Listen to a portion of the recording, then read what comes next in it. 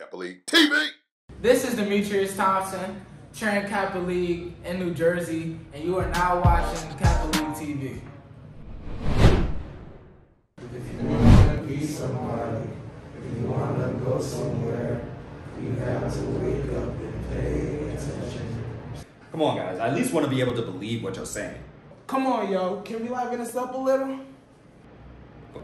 If you wanna be somebody, if you wanna go somewhere, you gotta wake up and pay attention.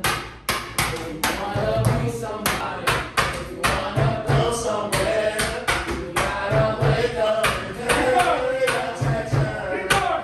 If you wanna be somebody, if you wanna go somewhere.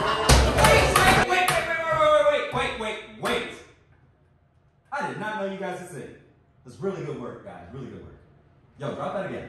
You wanna be somebody, you wanna go somewhere, you gotta wake up and pay attention.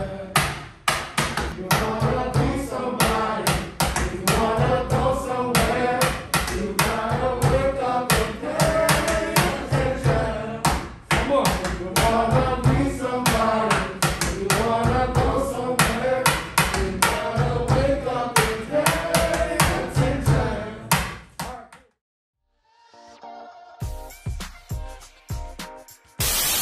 Our past is a reminder that we should never give up and to keep striving to achieve our goals and make our ancestors proud. My name is Eric Bullock, Spring 13, Trenton Alumni Chapter. Our past is extraordinary, our present is impactful, and our future is promising. Yo. Our past is our foundation, our present is our reality, and the future, behold, is a mystery. Just a couple things to think about for the ones that paved ways for us during this Black History Month, a time of reflection, and a time to also set inspiration for the future. Our future is what we make it. Happy Black History Month. Our past is rich, our present is empowering, and our future is enlightening. Thank you. Hi everyone, my name is Alan Killebrew. I'm a brother of the Trenton Alumni Chapter. I just wanted to say that our past inspires me because I know that our future can be that much greater. Our past is like a novel. It's the book that's been written already. Our present, well, there's our opportunity.